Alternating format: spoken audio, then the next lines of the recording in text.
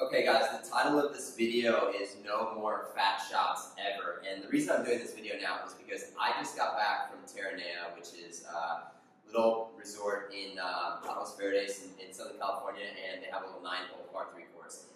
I personally haven't hit a fat shot in years. I remember Tom Watson saying, this was probably like 5 or 6 years ago, or maybe even more. I remember in an interview he said he hadn't hit a fat shot since like 1987. And that was always interesting to me, but I understood it. Once I learned how to hit the ball correctly, I knew I would never struggle with hitting it fat ever again. And I think, as you can see from those images that I put in the email, if you're seeing this on YouTube and you're not seeing these images, you should join the email list on samwoollengolf.com. But if you're getting this from the email, you'll see in those images, this is Felice. She's played golf about 6 times, 2 practice sessions and 4 rounds, and those rounds are 9-hole rounds. Now, to be fair, she only plays with 3 clubs, a 7-iron pitching wedge and a putter.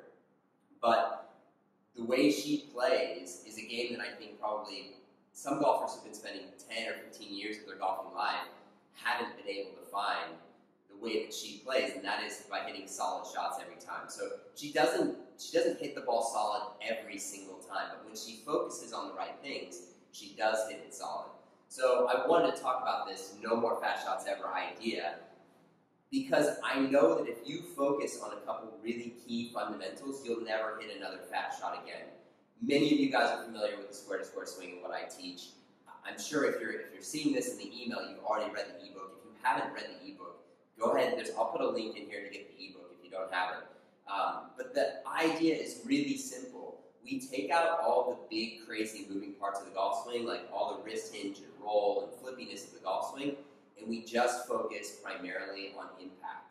And we do that by setting up an address with the club in a position that looks like the way we want it to be at impact. And then we try to maintain those angles. And you'll see in those images, if you go back after you watch this video, if you go back and look at those images, you'll see that Felice, from setup to finish, I shouldn't say to finish, but from setup to just after impact, which is the last image I have in that email, you'll see that she maintains the angle she sets at address throughout the entire swing. So you can imagine if you set up, and most of us know at this point that at impact we want to have the shaft leaning slightly forward, especially with an iron. If you set up with that angle, and you maintain that angle throughout your golf swing, you come back to impact with that angle, you're going to have a solid shot.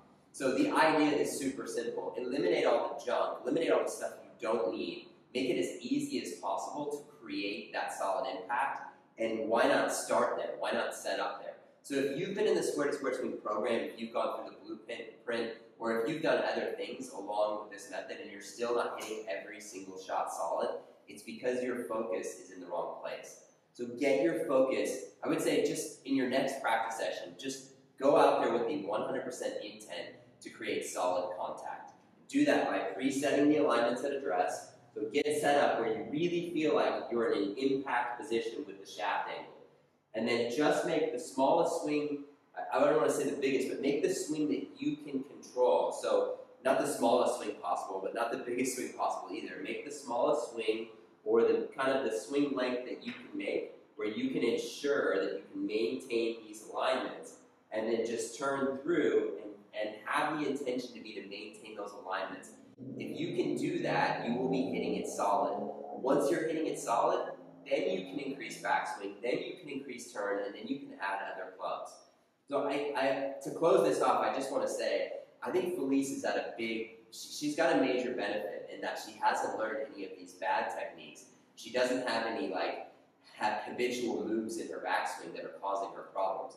She's literally only been focusing on creating solid contact since she started golfing. And I know that for those of you who have habits and have swing shapes and movements that are ingrained, this is going to be a little bit more challenging. But I'm telling you, if you just focus on impact, if you focus on creating that ideal impact position at address and maintaining it throughout the swing, you will be getting that. If we focus on that, that's what we're going to get. So do it first in small shots, and then move on to bigger shots and bigger clubs. If you have any more questions, feel free to comment on this video or check out samwoollengolf.com for more information. And I've got a bunch of stuff on Instagram and other places as well. So thanks for watching. I hope this video helps you. And get out there and do it in your next practice session. say, I'm going to focus 100% on solid contact, and I think you'll be surprised about how good you actually hit it with that